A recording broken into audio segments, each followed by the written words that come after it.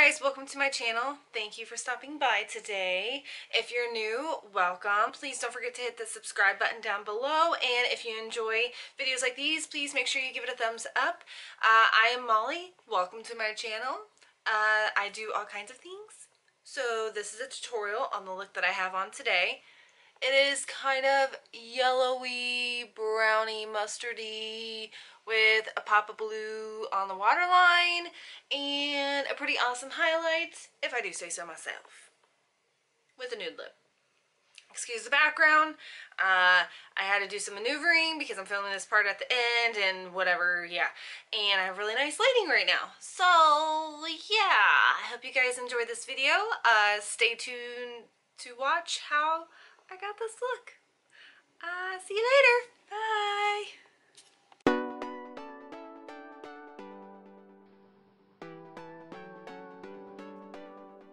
Hey guys, welcome back. Right now I'm doing a bright yellow all over the lid. It's actually just a regular eyeliner that I'm just going to blend out on the edges to give it a more pigmented look. Just showing you that I did both eyes. Now I'm going in a more mustard color that I'm just going to place all over the lid, kind of muting down the bright yellow, but still making it more pigmented by putting on that powder over that cream eyeliner on my lids now. Now I'm going to go in with a darker, warmer brown on the outer corner of my lids, and I'm blending that into my crease area, just going back and forth in circular motions just to blend out the shadow. I'm just going to gradually make that darker as we go with same shades of brown in the warm family, just to kind of darken out that outer edge and make it more smoky without going too much into the yellow, and making that blended back and forth along the lower lash line as well, using very similar colors on top and bottom. I'm just going to continue to darken up that outer corner and go back over it with my transition shade and just go back and forth in a blending motion. Like I said earlier, just circular motions in order to get that blendability and fade gradients that I really want to achieve here, from going from the yellow to the dark. Basically, that's what you see now.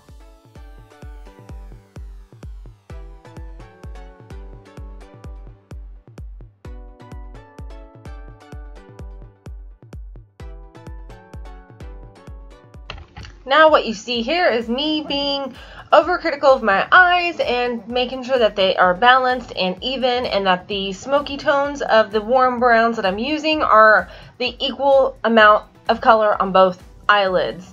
Now I am taking a warmer tone, almost a complete matte orange that I have in my collection, and I'm taking that along the transition area of my eyelids, along the lower lash line, to kind of blend that all together and make it slightly more warmer. And now I'm going in with a brow bone highlight and that top peak of my eyebrows that you see now, just blending everything all together and making sure that the highlight of the brow bone area doesn't go too much into the smokiness, so that you wouldn't see like any harsh lines or anything. I just want to make sure everything's blended out completely. Now I'm adding that mustardy tone to the inner corners of my eyes and adding some glitter for a pop of glam, and I'm just blending that all together for the final end product of this look. Yeah! Okay guys, I have completed the look. This is what the end result is. So I did the rest of my face off camera because my battery's about to die on my video here, so I just wanted to speed things up. I will try to do a talk through. Well, by this point you should have already heard the talk through of the products that I used on my face today. So yeah, I hope you guys really enjoyed this look. I had fun making it, and I will see you guys all in my next video. Bye!